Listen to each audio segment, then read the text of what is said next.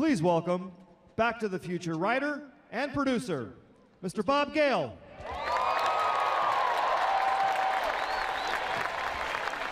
Thank you. Thank you very much.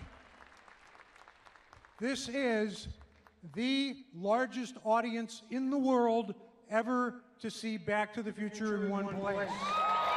It's really an amazing event, and not only is this Back to the Future, but I actually did a scene in the Hollywood Bowl in Some Kind of Wonderful where I met my husband, so it's already like super sentimental to be here, and it's very lovely that people still want to celebrate, you know, our work.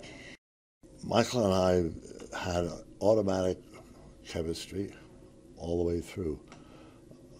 I never felt there was a moment when we weren't Marty and Doc.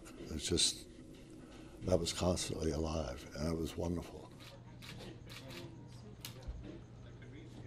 I think it's just one of those magic moments where everything came together, but I also think that there's a really intense message in it that's resonant to people, because I believe that moment where you realize that one little thing could change your whole destiny, your whole future, one act of courage could change everything. I think that's really profound to people, and it gives them hope that they can do the right thing at the right moment and make their life better. I think it's a little bit of Jules Verne, I don't know.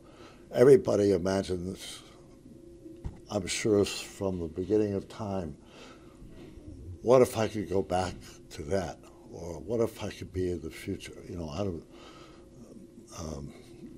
I think everybody has that fantasy sometime along the way.